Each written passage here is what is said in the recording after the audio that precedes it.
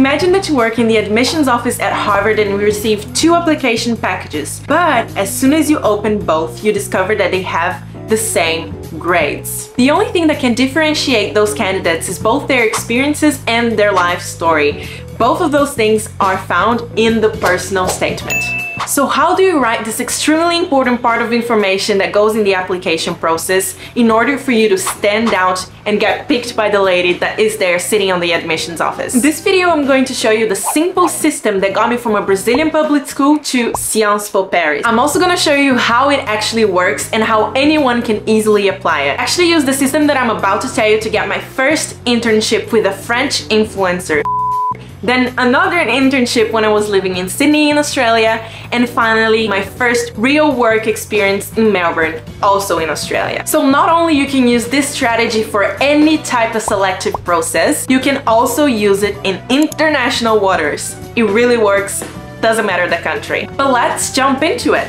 When I was drafting my first personal statement ever, I was taking so much care to put every single experience I had in the letter, and also meticulously showing how my skills and capabilities would benefit that institution. But then I decided, like I always tell you guys to do, to give the letter that I wrote to somebody in that institution to correct for me. So I was lucky enough that I knew somebody who knew somebody that was already inside Sciences Po Paris. And she told me something that I was not expecting, but it's actually essential for you to write a good personal statement. Each paragraph should be different, not because you're telling new things about your life, but because you're showing them how you came across the choice to apply to that institution, as well as why you're a great fit to go there.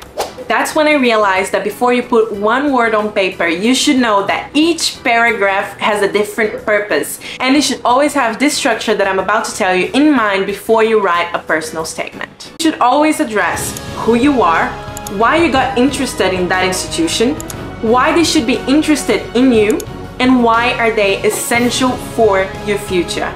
And now you must be wondering, does it actually work? Well, all of this is useless if you don't know the next step, so let's just jump into it. During my gap year, I decided that I wanted to have some professional experience to see how it was like to actually be independent and have a career. Of course, now I'm going back to Paris to do my master's and I'll be back to being a full-time student. But while I was working, I learned one conceptual framework that really blew my mind. I have introduced that into my personal statement writing strategy ever since. Quickly, just before I jump in, a conceptual framework is a way of organizing your thinking. So here's what happened. In the company that I was working in, we had a culture of having catch-ups with everyone.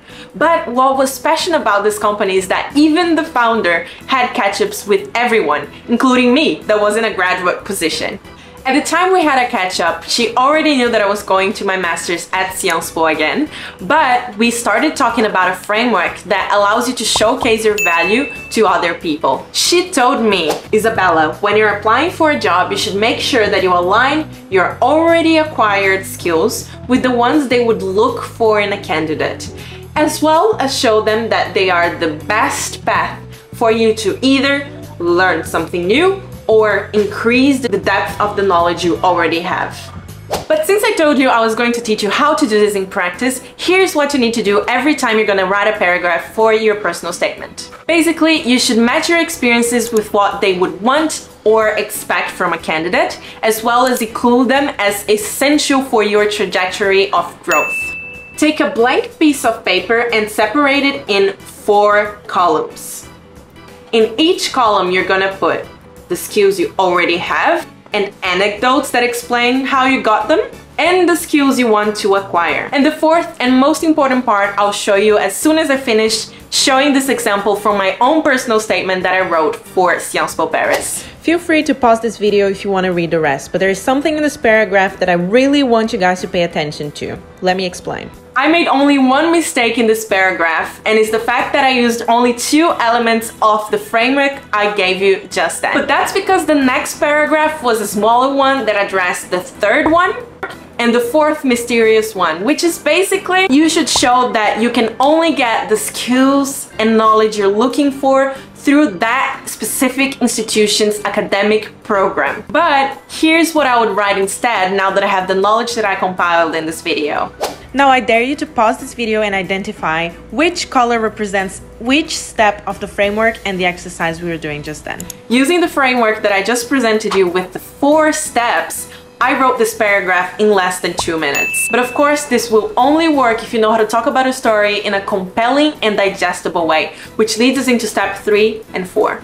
I've actually announced on my Instagram before that I was going to correct some of your guys' essays before you sent them to the institution. And here's my Instagram if you guys want to check that out. And this is the most common mistake that's probably hindering their chances of getting into the uni or job of their dream. A lot of the times I would sit down to correct their essays, but I couldn't quite grasp what message they were trying to transmit. There are 2 things that will hinder your chances of saying a lot without actually saying anything. The first thing you should do is write each phrase of your paragraph in bullet points. This will help you portray the information in a more organized and clear way, which will help with clarity in general. Tip number 2 is actually even better. A lot of the times when I was correcting your essays, everyone was kind of vague when talking about their experiences. So here's what you need to do to avoid being vague. When talking about one specific extracurricular activity, you need to always think about the why, the what, the how, the who, and the when.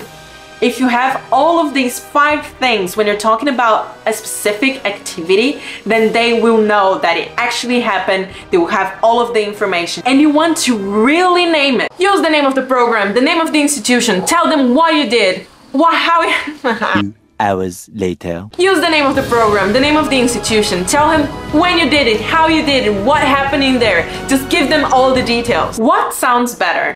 I was chosen to be captain of my volleyball team, which taught me teamwork.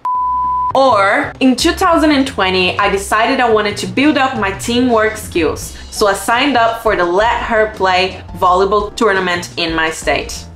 We had nowhere to play because our high school didn't have a court, so I offered my buildings one.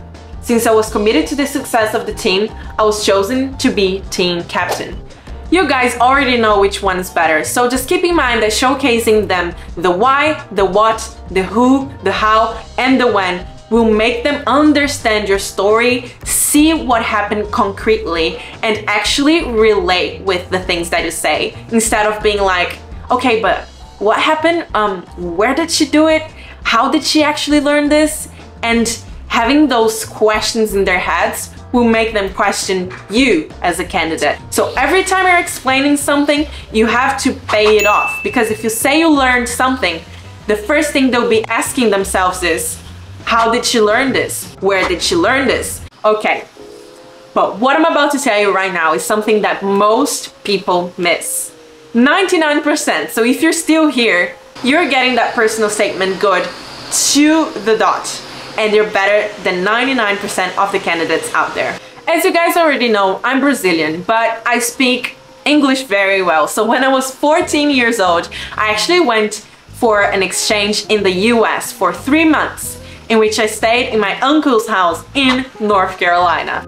Something really unexpected happened when I got there, which is I signed up for a drama class in which I had to perform the character of Trinculo in a Shakespeare play called The Tempest.